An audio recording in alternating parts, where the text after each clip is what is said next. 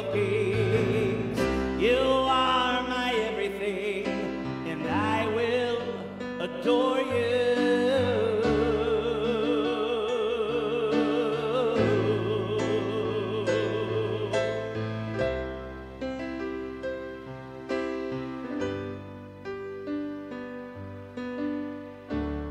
Filled with wonder, awestruck wonder, at the mention of your name.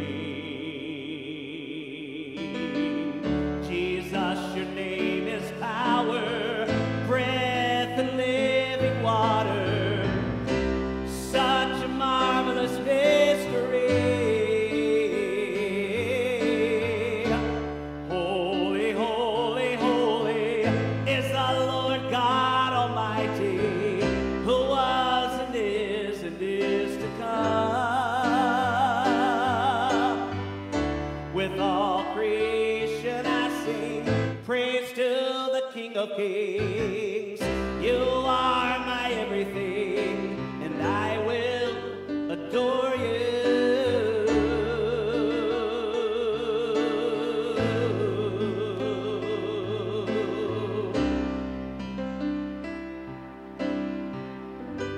Oh yes, Lord, we adore you. You're worthy to be praised.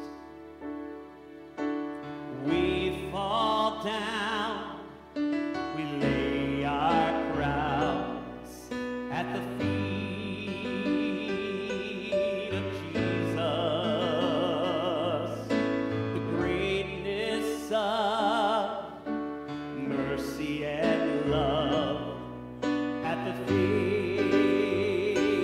of Jesus. We cry, holy, holy, holy. We cry, holy, holy, holy. We cry, holy, holy, holy is the Lamb. Oh, let's sing it to him now. We fall down, we lay our crowns at the feet of Jesus. The greatness of his mercy and love at the feet of Jesus. We cry, holy, holy, holy. We cry, holy, holy, holy. We cry, holy, holy, holy is the Lamb. Oh, we cry, holy, holy, holy. We cry, holy, holy, holy. We cry, holy, holy, holy is the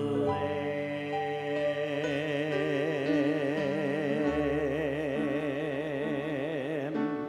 Holy unto you, holy unto you. Hear this humble prayer and make me holy unto you. Let's make this our prayer tonight.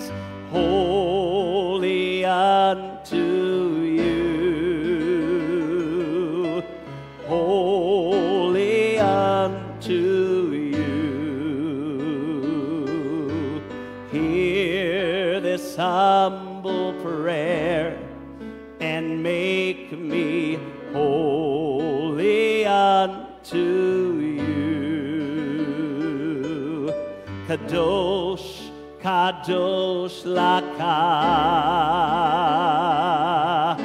Kadosh, Kadosh, laka. Hear this humble prayer. Make me kadosh, kadosh, laka. Kadosh, kadosh, kadosh, laka. Kadosh, kadosh, laka. Hear this humble prayer. Make me kadosh, kadosh, laka. Holy unto you, holy unto you. Hear my humble prayer. Make me holy unto you. Yes, Lord. We want to be holy, for you are holy, Lord.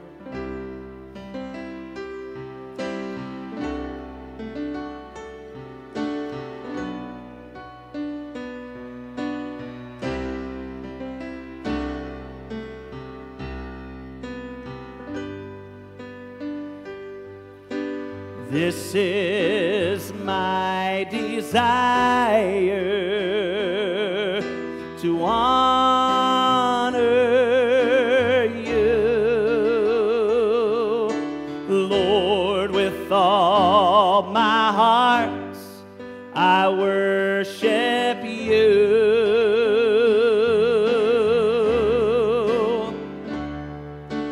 All I have within me, I give you praise. All that I adore is in you.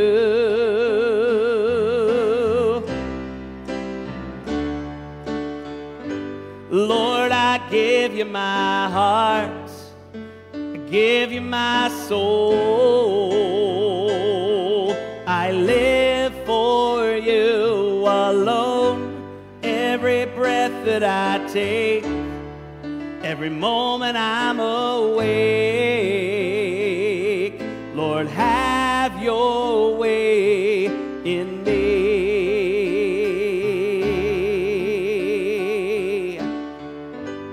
Oh, let's sing this to him.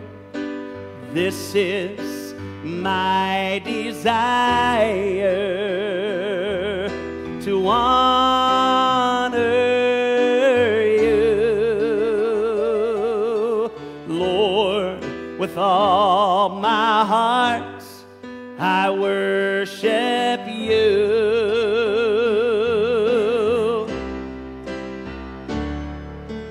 All I have within me, Lord, I give you praise. All that I adore is in you.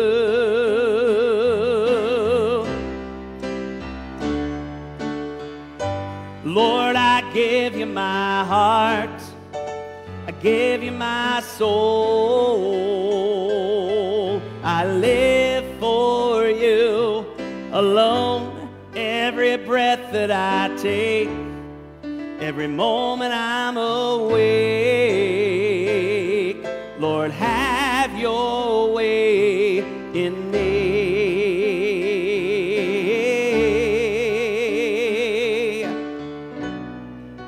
Yes, Lord, that's our prayer.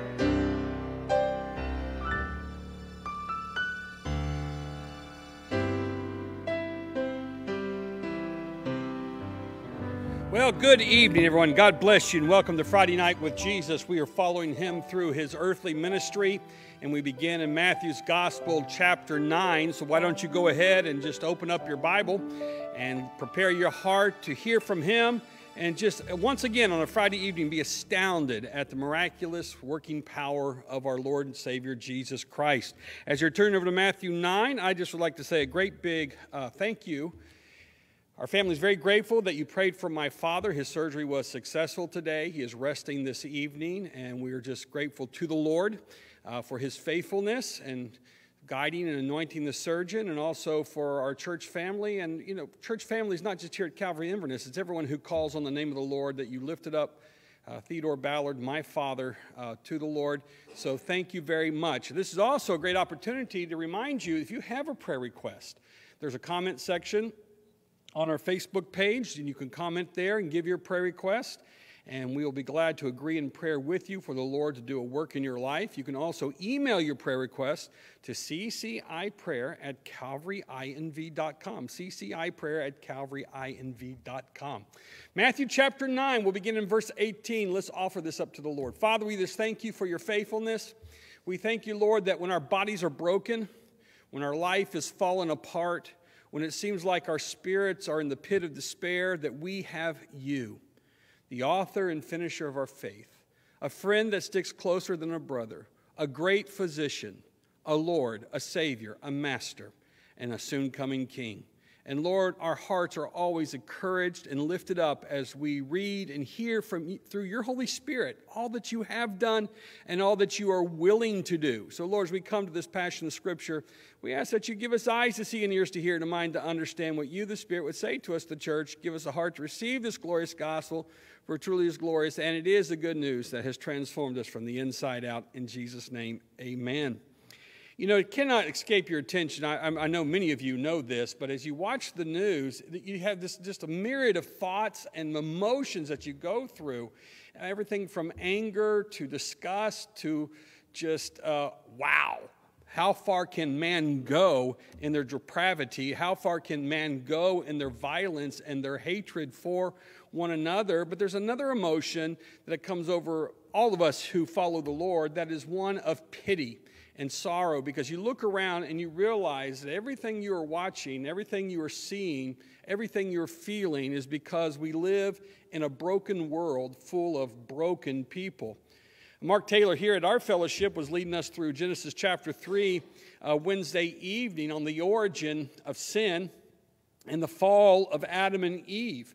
And as he was taking us through that chapter, and I'm comparing that to what I'm seeing happen in our nation, happening in our world, happening with people we know and people we don't even know, and what's going on, you realize that we are still dealing with the consequences of what happened in the Garden of Eden.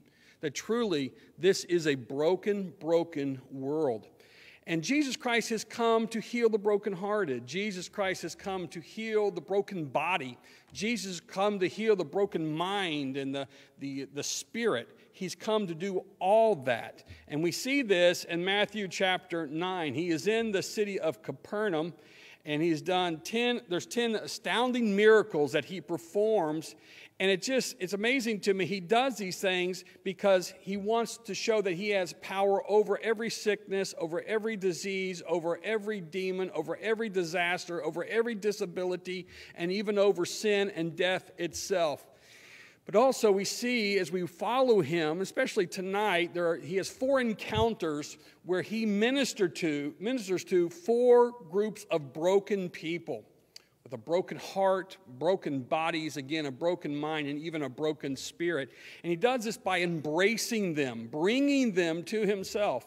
And one of the things that they all have in common is that Jesus actually touches each and every one of them. There's nothing like the human touch. One of the things that we faced as a community and as a nation is when we were in isolation, that lack of interaction with people. And especially those who are widowed or those who are alone in this world, it was really a very difficult time for them. And all of us, especially as Christians, miss not only the interaction of other Christians, but also the touch of another person, the hug, a handshake. And, you know, a smile over the internet is always warm, but it's nothing like a human contact. And here we see Jesus reaches into the brokenness of these people's lives. He reaches in and he touches them in the midst of their brokenness. And his touch does not leave them in the same pitiful condition. He actually touches their life and heals their life and restores them to wholeness. And again, this has taken place in the city of Capernaum. It tells us in verse 36 that when he saw the multitudes, and again, Bible scholars feel like there's anywhere between 10, 20, even upwards of 50,000 people that would follow Jesus at any one time, all thronging together, no social distancing there.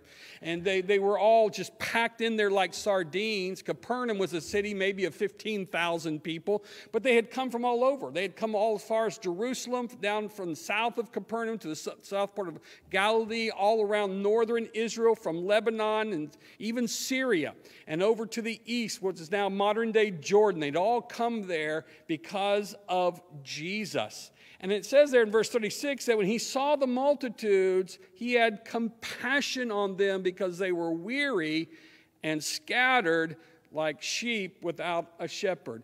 That phrase, I believe, captures what's happening in our world today, not just here in the United States, but literally across the globe.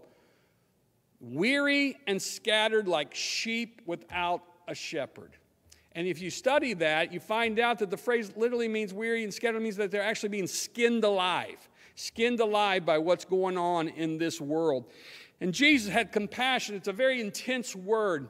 It means that literally the heaving of one's bosom, that he was actually moved to tears, moved emotionally by what he was seeing and actually what he was feeling, and it moved him to action.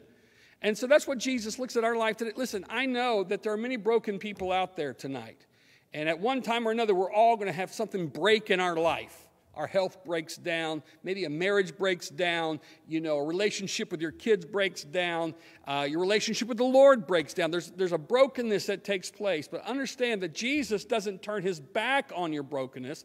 Actually, he's drawn to your brokenness, and he wants to embrace you and actually heal you and restore those things that have been broken in your life. He wants you to be whole and not broken. So we begin in verse 18, and it says this, while he spoke these things to them, he had just called Matthew to follow him, and he's speaking to the disciples and speaking to those who were following the Pharisees and the scribes. He says, while he spoke these things to him, behold, that's Matthew's way of saying, look, I want you to focus on this. A ruler came and worshiped him, that being Jesus, saying, my daughter has just died, but come and lay your hand on her, and she will live. The ruler is a synagogue ruler. And that means that he was in charge of the order of the service of the synagogue. He did everything from making sure the doors were open when they came together to study God's word. He would make sure the place was clean. He also gave order to the service. If there was a visiting rabbi, he'd make sure that rabbi had an opportunity to speak in the synagogue to the people that came and worshiped.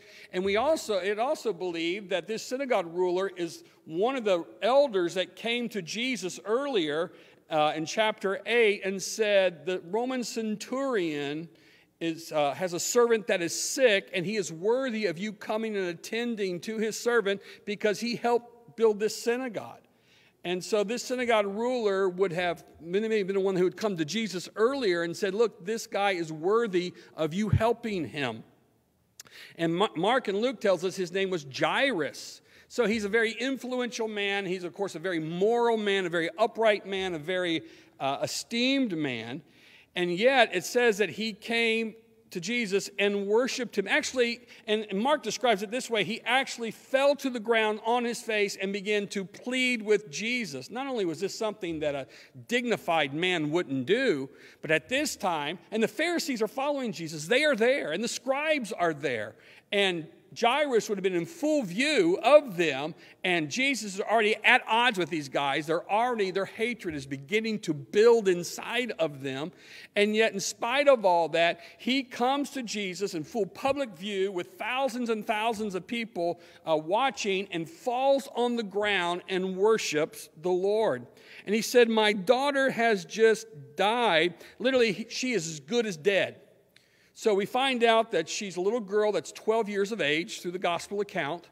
and that we don't know how she got sick or how long she was sick, but it seems to indicate it was not something sudden, but it's something that's been taking place for a while, and it got to the point where Jairus knew, in spite of having to risk his job, risk his position in the city, he had to go and get help.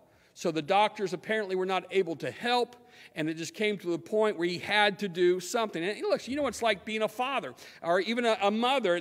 You'll do anything you can to make sure that your child has everything they need to survive and to prosper in this life.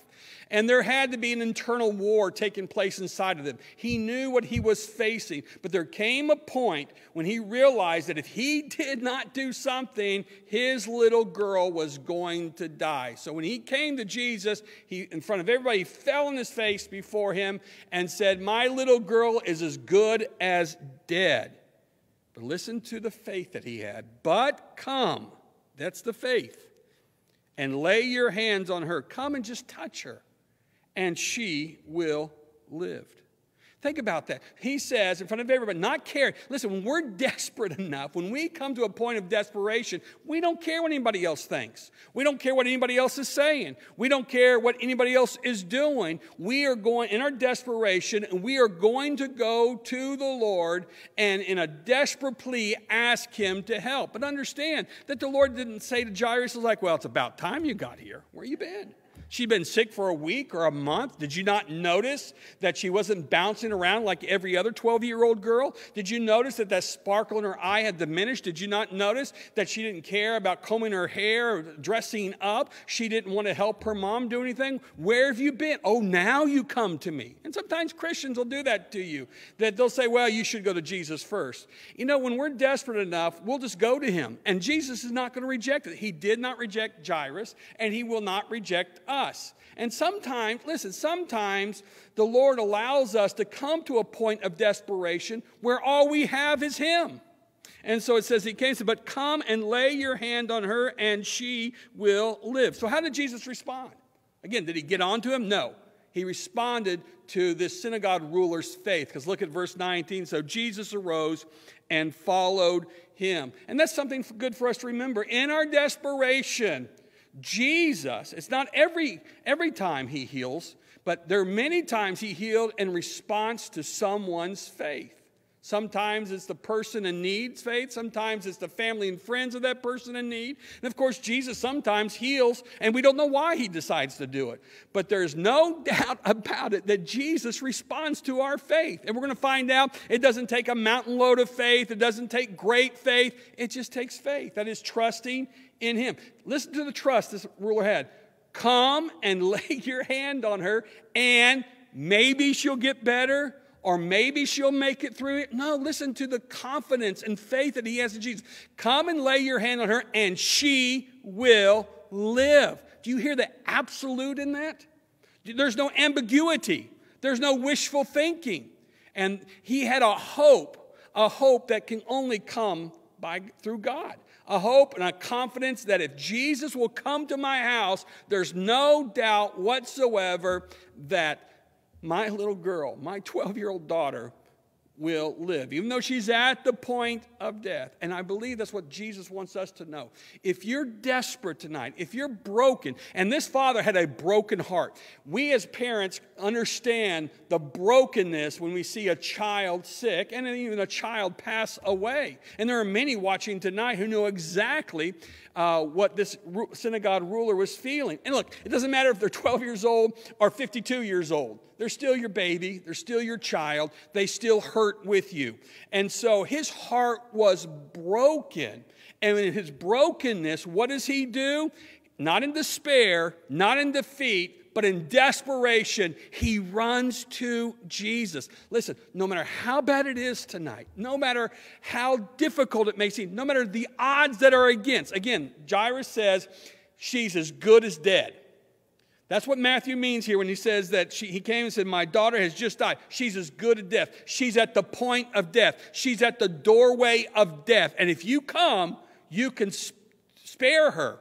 But he knew his heart was broken. And what did he do in his brokenness? He ran to Jesus. Listen, whether it's a broken heart, a broken body, a broken spirit, or a broken mind, a broken relationship, whatever the case may be, in your brokenness, in the point of desperation, let us not just walk toward Jesus, but let us run toward him and fall at his feet. And you'll find out when you do that he will pick you up and embrace you in your brokenness and restore you to wholeness. Because that's exactly what happens. And Jesus rose and followed him, and so did his disciples. I love this about Jesus. He's going to heal this little girl. We know it's there, but of course the Father didn't have Matthew chapter 9. Nobody else had Matthew chapter 9 either, or Mark chapter 5, or Luke chapter 8. Nobody had this. The Father's confident. Jesus is confident.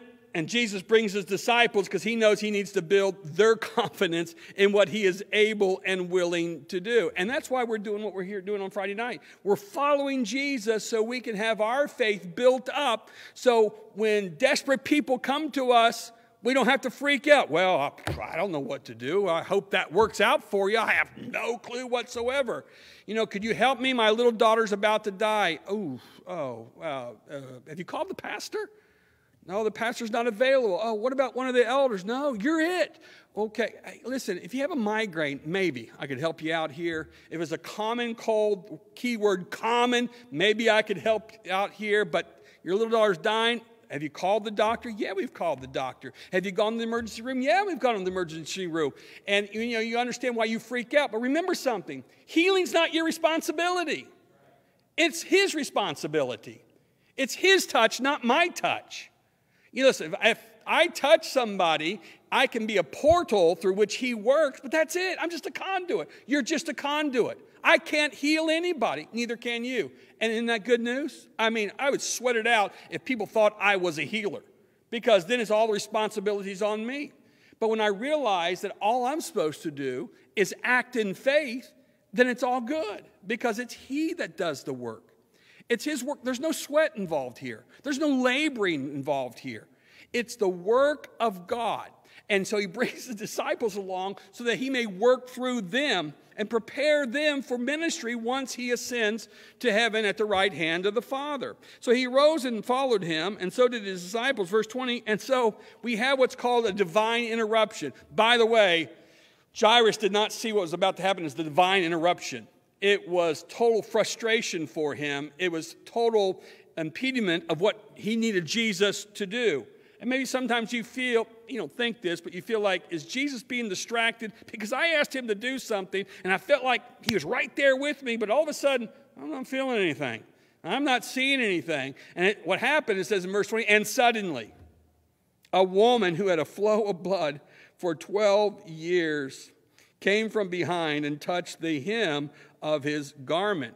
So here you have a multitude of people thronging around Jesus. Jesus is now following the synagogue ruler. And you can imagine the hope of the synagogue ruler as they were following him, thinking, okay, this is going to be it. Jesus is going to come. He's going to touch my little girl, and everything's going to be good. She'll be back up and playing with her friends and playing with her dolls and playing dress up and being the apple of my eye and being the light of my life. Everything is going to work out. And all of a sudden, boom, here's a woman.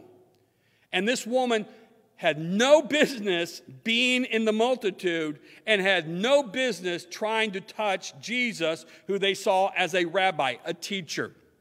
Why? Because she had a blood flow for 12 long years. It was her menstrual cycle. She had been internally bleeding for 12 long years. And there's ramifications. She had a broken body, which meant that she had a broken life. Because of the internal blood flow, because of her constantly bleeding, being on her menstrual cycle, according to Old Testament law, first of all, she was ceremonially unclean. She could not come to the synagogue. She could not come to the temple. Not only was she's unclean ceremonially, that means that she was religiously unclean. She was also sexually unclean. She could not have intimate relations with her husband. And because of the length of this, her husband, according to the law, had every right to divorce her. And that means that she may not have children. And so you can understand that her brokenness in her body broke her life. And so here she is. She's an unclean woman, ostracized from society, and she was probably a very young woman. If she was still experiencing her monthly period, she was very young. So here she is living in isolation. She couldn't be around anyone. How long had it been since she experienced a human touch? How long had it been since she was embraced by her husband, if she did have a husband? Was he still there, or did he divorce her, or did he stay away from her if he was still married? Maybe he just left the home and left her on her own. And by the way, in that day, the husband was the support for the wife. And if the husband was gone, then the oldest son would support his mother. So because of her condition, she would have had no support whatsoever. So just as Jairus had come to a point of desperation, this woman was at a point of desperation. Mark tells us that she spent everything she had on doctors, and instead of getting better, she became worse. And you can imagine that. And you know, some of you, and maybe many of you, know exactly what she was feeling. You've had CAT scans, and you've had blood tests, and you've had urine tests, and you've had surgical procedures, and they prescribe this medicine and that medicine, and instead of getting better, you become worse. Nothing's working. And so you can understand how desperate she is. She can't work. She can't be in a marital relationship. She cannot bear children. She cannot go to the synagogue. She cannot go to the temple and make the proper sacrifices. She is outside the family of God. And by the way, it's also representative of what we were before Jesus Christ. We were ceremonially unclean. We could not approach God. We could not worship God because we were dead in our sins and trespasses. And we had a blood poison problem. It was the blood poison of sin. And so this woman, in her desperation, she says to herself, I don't care what anybody else says. I don't care what anybody else does. I'm going to go to where this man is. I'm going to break my way through the crowd. Could you imagine the expressions of people? Because listen, 15,000 people in Capernaum. We don't know if she's from Capernaum. Some Bible scholars think that she's as far away as Caesarea Philippi. But here she is in Capernaum. She's not, anybody say, could you imagine the glares? It's kind of like you going to the grocery store and you went down the wrong aisle. It says one way and you went down the other, that type of glare. Or you go into a place and everybody has like a mask on but you, and they all give you the evil eye. So you can imagine the humiliation. You can imagine what this woman was feeling, but she didn't care. She was desperate. And she said to herself, if I could just touch the hem of his garment, then I shall be healed. Now, it's actually a little superstitious what she's believing, but the hem, it had to do with the tassels. In the book of Numbers and Deuteronomy, Jewish men would put blue tassels in the hem of the bottom part of their garment, and it was to remind them to obey the law of God, to remember God's law and to obey it. And so that blue tassel became a mark of a man devoted to God. Jesus actually chastised the Pharisees because he said, you made yours so big so everybody could see how holy you are, and yet you do everything outwardly, but inwardly your heart's far from me. But she thought, if I could just touch a man of God, if I could just touch a holy man, if I could just get to this guy, then I know that I will be made whole. Now, what's amazing to me, again, this is a little bit superstitious, and we see it still going today. If I can get to this evangelist, if I get this evangelist to pray over me, if I can get to this crusade and they anoint me with oil, then I know I would be made whole. But yet we're told all we have to do is ask in the name of Jesus, and we can have what we need. But understand, Jesus doesn't rebuke this woman. I find that amazing.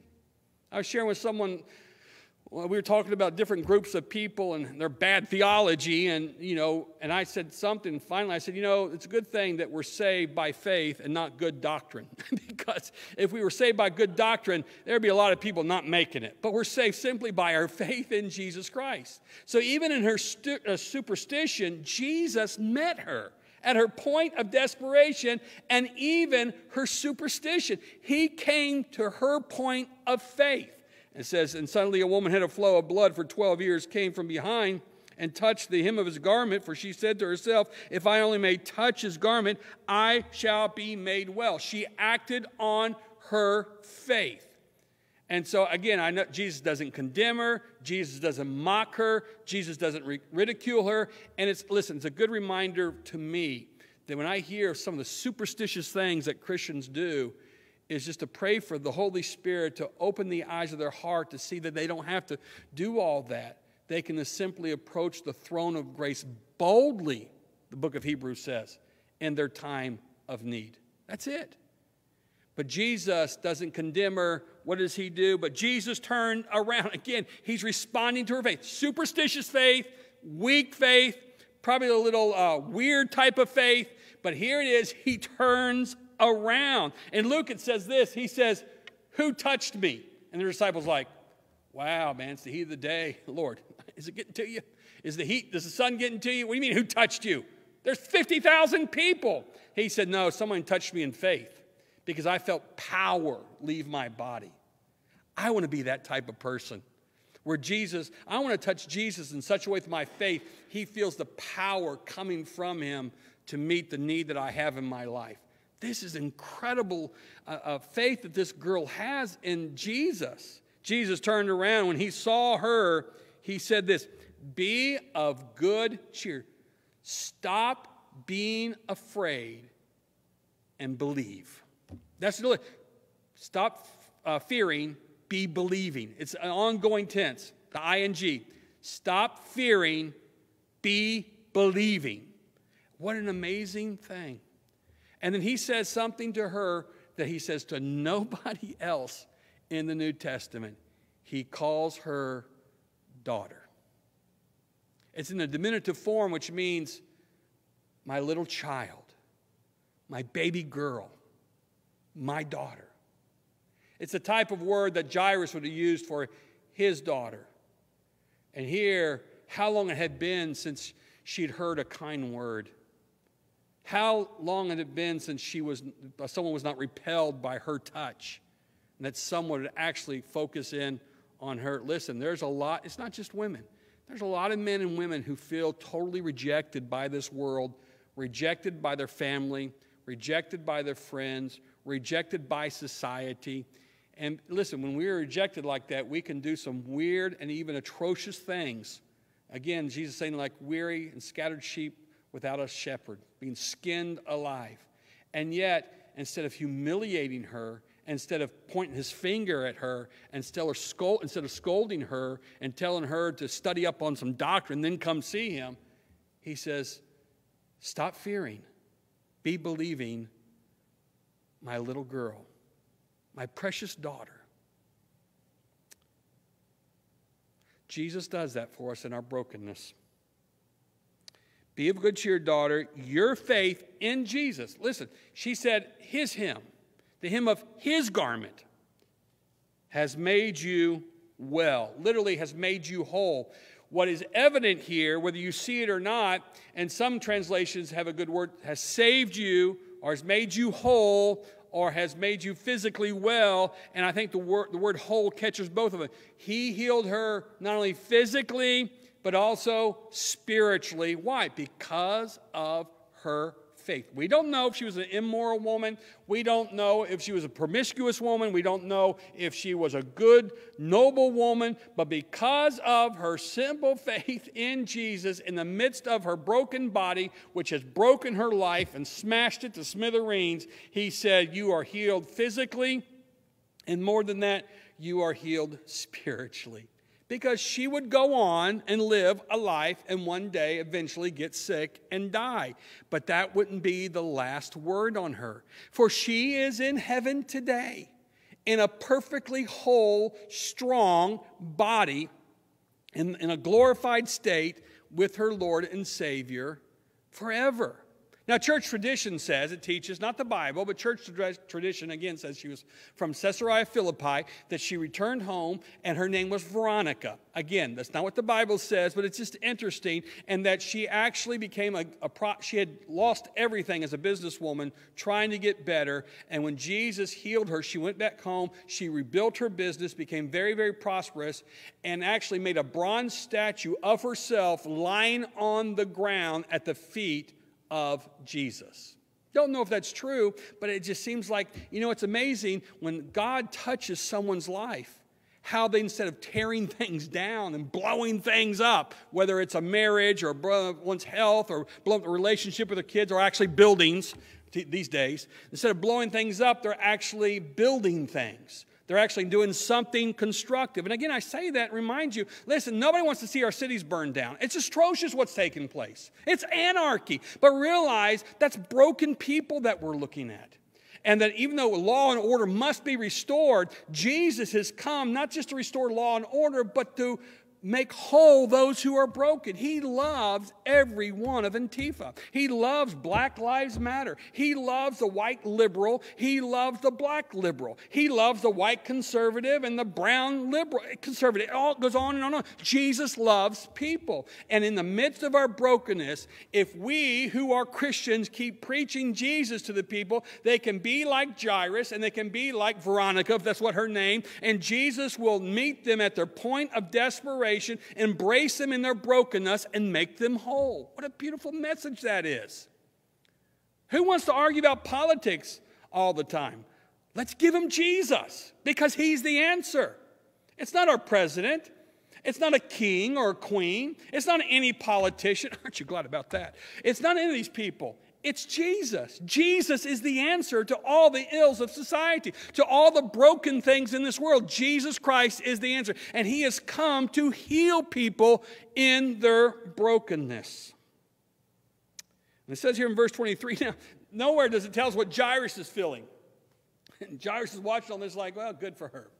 Jesus, I really need you to come to the house. Now that we got Veronica taken care of, could we move on with my problem? I don't know if he felt that. Maybe he didn't. Maybe he was just happy that Jesus was making progress toward his house. But, you know, there had to be that apprehension. Is he going to get there in time? Is he going to get there in time? It says in verse 23, when Jesus had come into the ruler's house and saw the flute players and the noisy crowd wailing, he said to them, make room, for the girl is not dead, but sleeping, and they ridiculed him. So they make it to his house, and there were professional mourners. It was a part of Jewish society, and because the synagogue ruler is probably an affluent man, there were many musicians and many mourners. The more mourners you had, the more musicians you had. It shows you where you were in society. Jewish tradition said that even the poor should have at least 2 or 3 mourners and 1 or 2 flute players, and because they really showed dignity to the body of someone that's deceased. And so here you had, and the wailing, I mean, it had to be ear-piercing. They probably heard it long before they made it to the house. And you can imagine this father, broken in his heart, thinking, oh no, it's too late. How long did it take him to get to Jesus? How long did he wait to get to Jesus? But apparently it was long enough that they'd already brought the professional mourners in, and the wailing and the crying and the sorrow that was going on. As a pastor, I've done many memorial services. And I'll tell you one thing, there is a difference between a funeral for a Christian and a funeral for a non-Christian. And there's a big difference to Christians who attend funerals and non-Christians attend funerals. Look, there's always sadness. Death brings sadness. The Bible says that. We experience that. We know that. But we also have a hope of seeing our loved one again because they have placed their faith in Jesus. But you go to a funeral service and the mourning and the crying and sometimes even the screaming because that's it. I'll never see them again. They are in eternity and they're lost for all of eternity, or they have no hope of heaven whatsoever.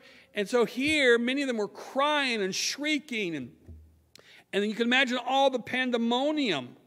And it's during this time that Mark tells us that one of the servants came to Jairus before they made it to the house and said, don't bother the master anymore. Your daughter is dead. I mean, that had to be like a punch in the gut.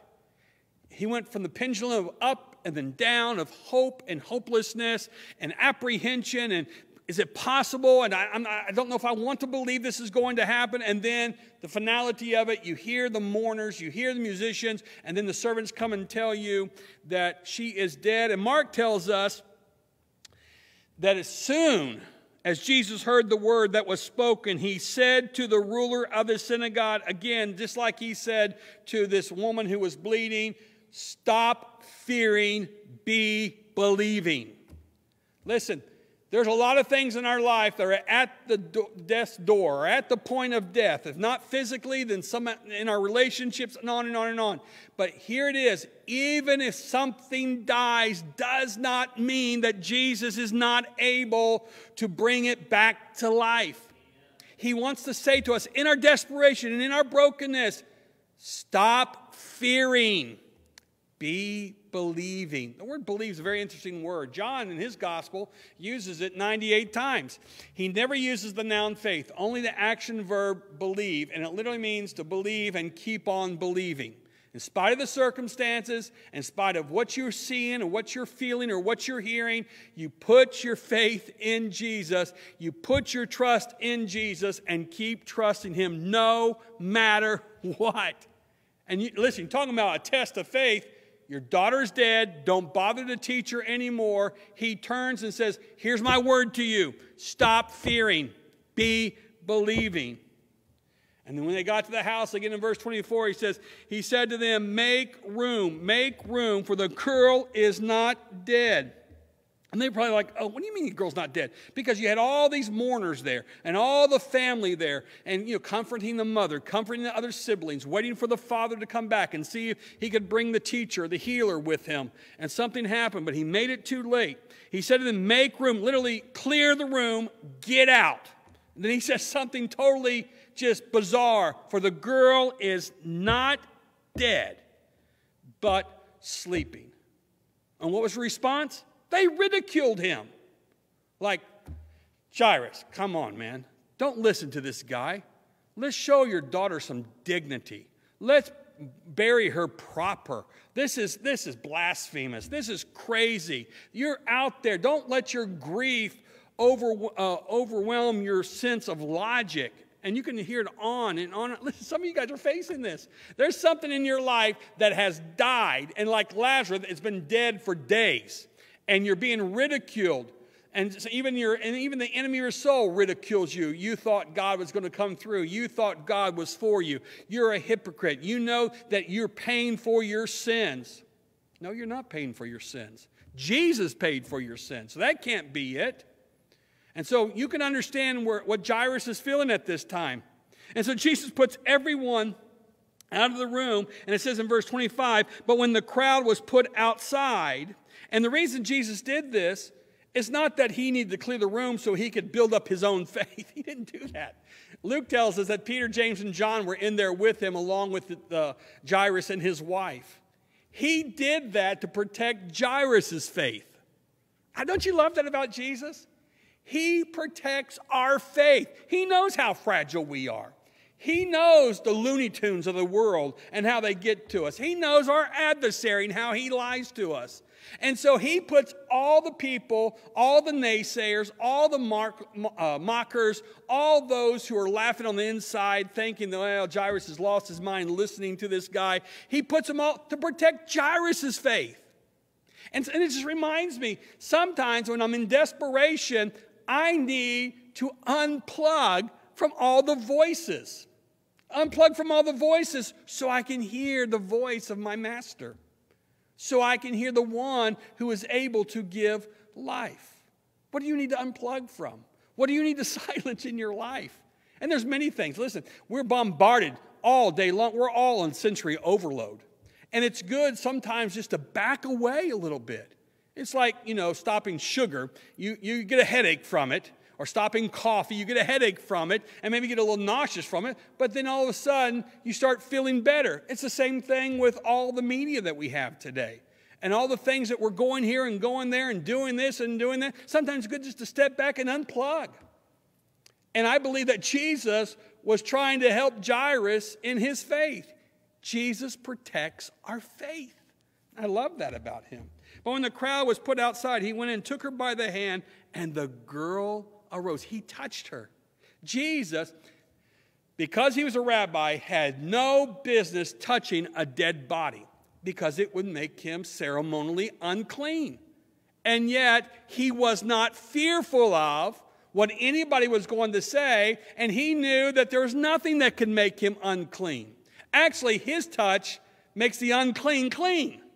His touch makes the dead live. His touch makes the broken whole. He touched her, and he arose. And then the report of this went out into all that land. Now in verse 27 it says, when Jesus departed from Jairus' house, 2 blind men followed him, crying out and saying, crying out means they were pleading for mercy, and saying, Son of David, have mercy on us. And they're interesting. They couldn't see physically, but they had more insight than all the other religious leaders. The religious leaders could see, but they were blind. The blind men couldn't see, but yet they knew who Jesus was. They knew he was Son of David. That means that he's the Messiah. You're the anointed one. You are from God. And when he had come into the house, the blind men came to him, and Jesus said to them, Do you believe literally? Do you really believe that I am able to do this? It's a divine test. Because the word able means, do you really believe that I have the divine power? You see, these 2 men had been disabled. And you can imagine all the ramifications. Many of us have disabilities. Disabilities we feel like that if we did not have, then we would be farther along in life. Sometimes it's a physical disability. Sometimes it's a mental disability. And even emotional disabilities come about from tragedies and circumstances in one's life. And so we feel like, if I didn't have this disability, then I'd be able to get ahead in life. If I didn't have this disability, if I was always afraid of men, then I could find a husband that could truly love. If I was always afraid of women, then I could have a wife and if I didn't have this physical disability, I could have children. And we just feel like we've been limited. And what did they do in their disability? What should we do in our disability? We go to God and ask for mercy. That's what they did. They recognized that Jesus was the Messiah. They recognized that if anybody could do it, he could. So Jesus tests their faith. Do you really believe that I am able to do this? They said to him, Yes, Lord. God knows the limits of our faith. He knows what we can and cannot take. And so he tests them, knowing what answer he would receive. And then it says here in verse 29, there again, the touch of Jesus. He touched their eyes, saying, according to your faith. And don't miss this, please. See the phrase, according to your faith.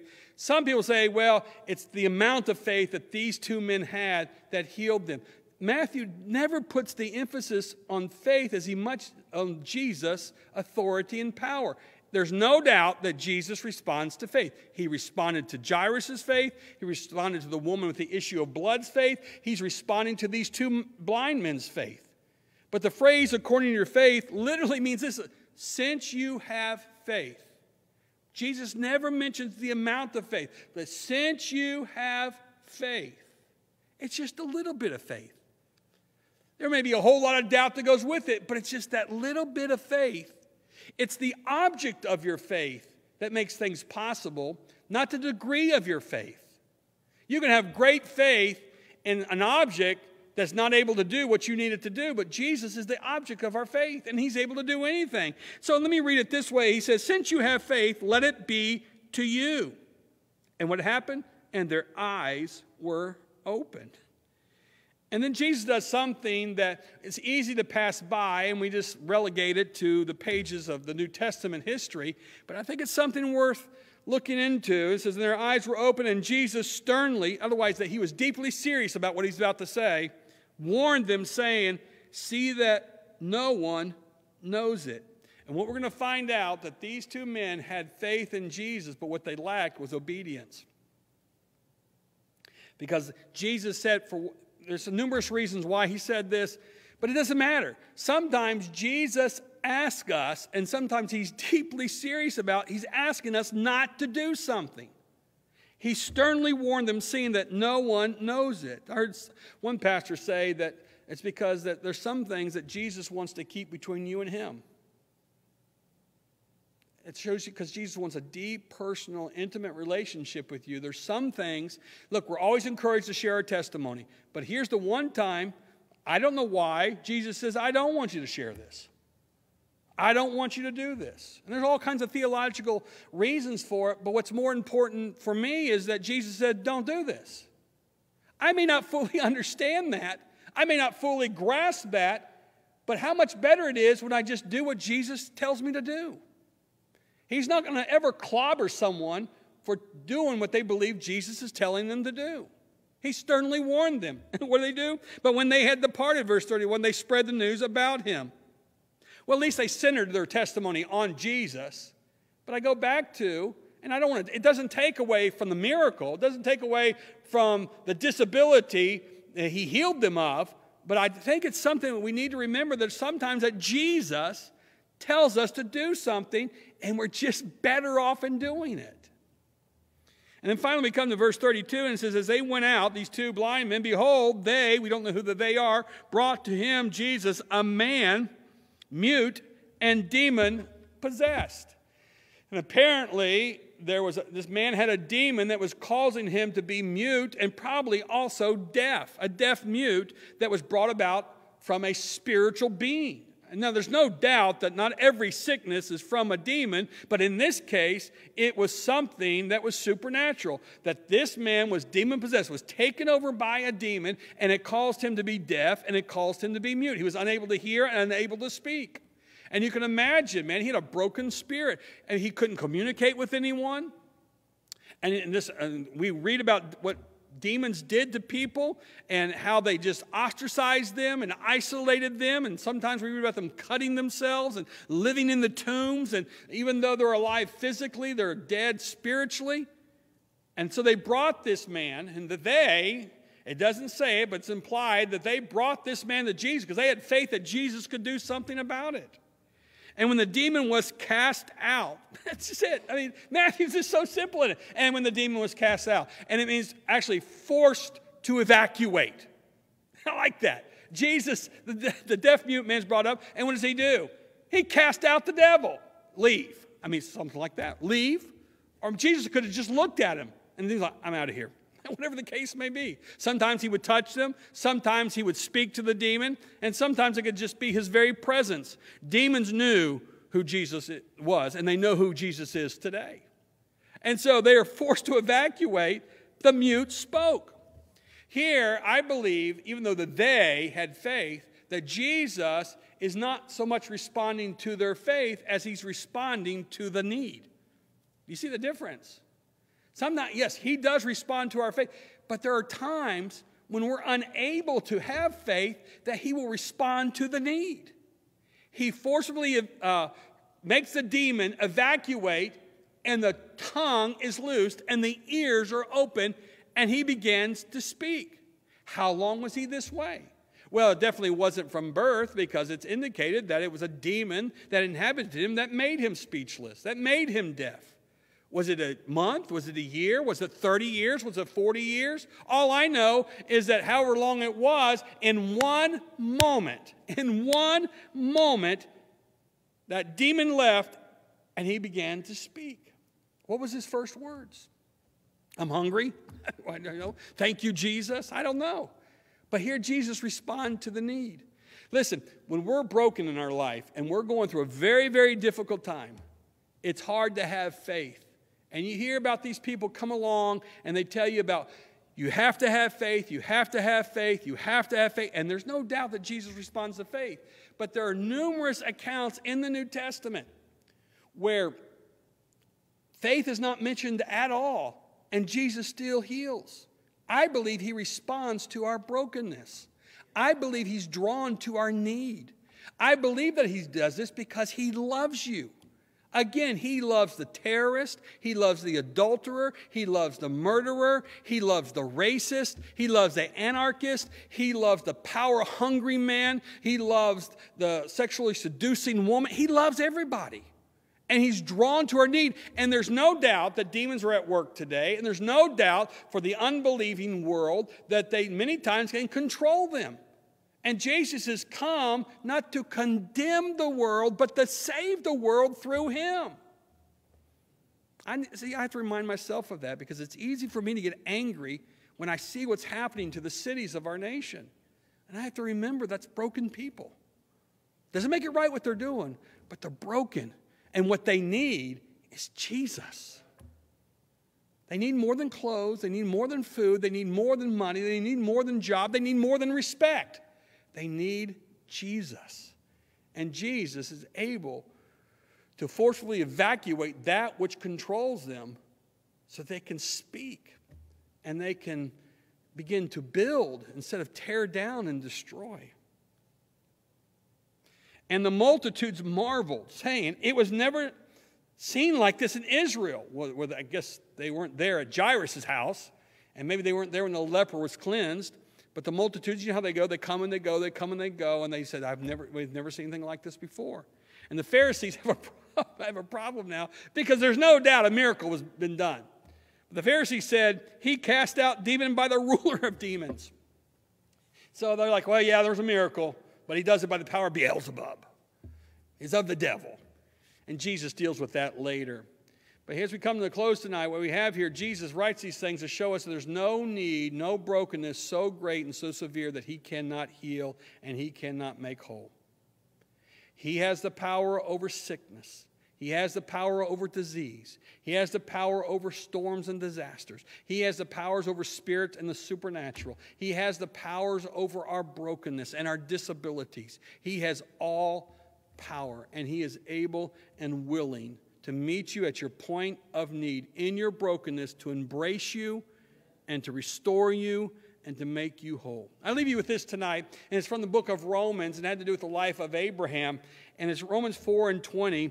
It said, Abraham, when he was well past childbearing age, God made a promise that he would have descendants as numerous as the stars in the sky and the sand on the seashore.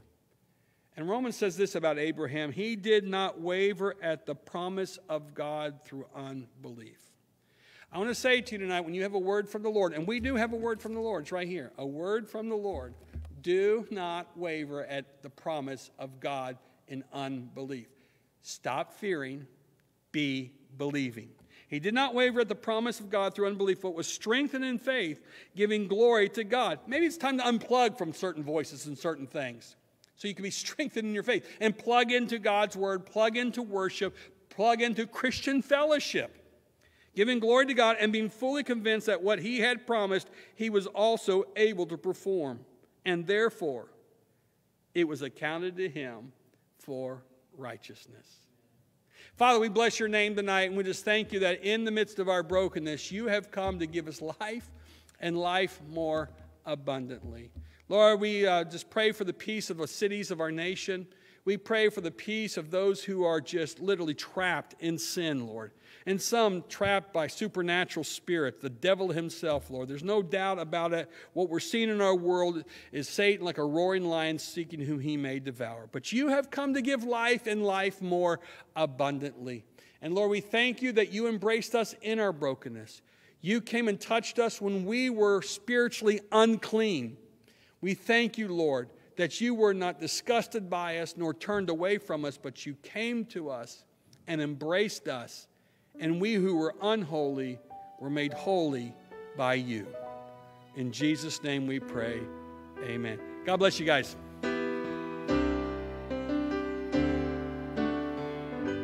Jesus, lover of my soul. Jesus, I will never let you go. You've taken me from the miry clay. You set my feet upon a rock, and now I know I love you, I need you. Though my world may fall, I'll never let you go. My Savior, my closest friend, and I will worship you until the very end. God bless you, Calvary family. We'll see you Sunday morning, 10 a.m. and 12 o'clock on campus or online. God bless you, church.